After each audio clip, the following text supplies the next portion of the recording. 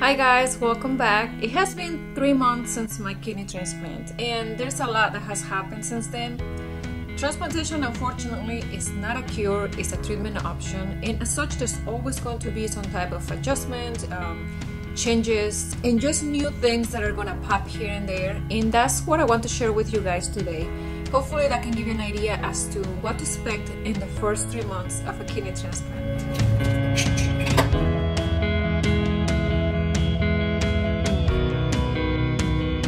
In my case, I left the hospital without any complications. My creatinine was 0.89, which it was pretty good. Since then, my creatinine has gone from 0.89 to 1.2 has been the highest. Every time I get lab work done, it's different, but it has stayed within that range. During the first month is tons of appointments to go back to the transplant center for lab work and doctor's appointments. I was going actually 4 times each week during the first month. I live about an hour away from my transplant center, so it was a lot of driving at first. Thankfully that got much better. On the second month I started going only about twice a week, and right now I'm only doing twice every 2 weeks. After I got discharged from the hospital and I came home, one of the first things that I had to deal with was pain. I wasn't able to lay on my left or right side, I can only be on my back, so laying like that really got to me. It was super uncomfortable. I also had this stabbing pain right under my incision. I don't think that's something that everyone gets. Mine was more of a nerve damage. You know, when they cut you open to put the kidney in, they cut through muscle, they cut through nerves, maybe some fat. I believe that's what happened because at about 2 weeks, 2.5 weeks, the pain got much better, but I was left with numbness around the area. I'm going to make you a drawing.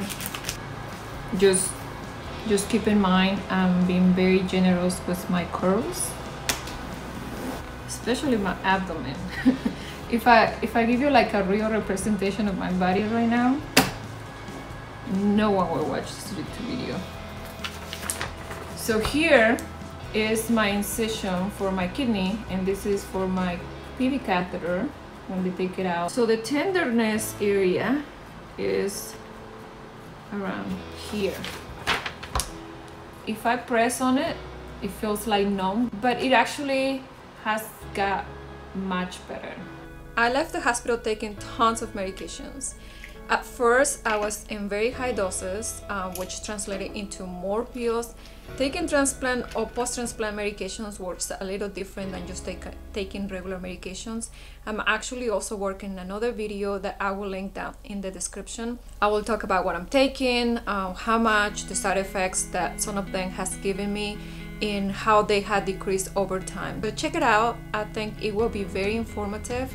I know those are the kind of things that I wish I knew before I went into transplant. My medications actually got much better. I went from taking 40 plus pills a day to taking, right now I'm only taking 13 pills. So that has got much better. After transplant, there is a few things that I've been dealing with. One is numbness in my hand. So these 2 fingers all the way to here, it just feel numb. The doctor don't think it's medication or transplant related. He advised me to go see a regular doctor, so I guess I'll do that. Another thing that is medication related is that I'm bloated all the time. That comes with some stomach issues from time to time. My doctor changed me from the regular Cellcept to a slow release Cellcept, and that didn't help at all.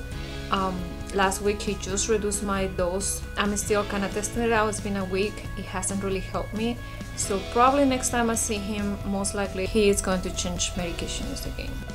During the first 3 months, I had also experienced an increase in appetite. This is mainly caused by taking prednisone, and it's usually more common when the doses are pretty high.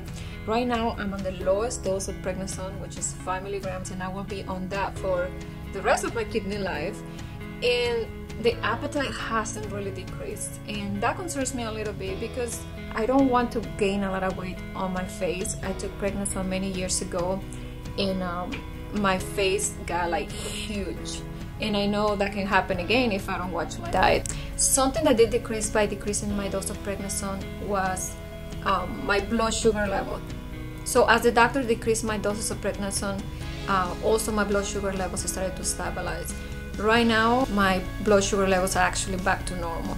That's pretty much all I have experience of like new things and just kind of side effects. I guess some headaches here and there, but it's nothing that I'm too concerned or that are often enough for me to tell my doctor and stuff, you know, to kind of like relate it to my kidney transplant. So other than that, when it comes to exercise, I have a stick to just walking.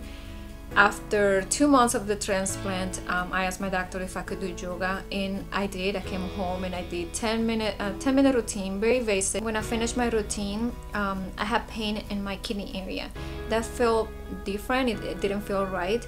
So I decided to just kind of stick to walking for now, and maybe I give it a shot in a couple more weeks. So besides of having the numbness in my hand and stomach issues and being hungry, etc., I do have to say that having a working kidney has been amazing. My energy levels are up. I feel alive. I feel like I can finally do all the things that I wanted to do before, and now I actually have the energy. You know, as a chronic kidney disease patients, we spend our life tired. You know, that's like the theme. You have to kind of like rearrange your life based on when you're going to be tired or how much you can handle and things like that. And right now, not having to worry about that all the time. I mean, it's not 100% that you feel like great every single day, but I will say 98% of the time so far, I feel really good. That feeling of being healthy, it really makes up for everything else that is not going perfect. I don't know what the future holds, but so far I am very thankful and very happy that I had the opportunity to get a kidney transplant. And I'm even more thankful with my brother. My brother was my donor and he's doing pretty good as well. He's working. So I'm very happy so far with everything that has happened. Thank you guys for watching. If you find value in this video, consider subscribing. Come with me in this journey. A lot more videos are going to come. All these videos are with the intent to help others that are probably following behind in this journey that can be sometimes kind of tricky. But anyways guys, take care, stay strong, stay healthy, and we'll see you guys soon.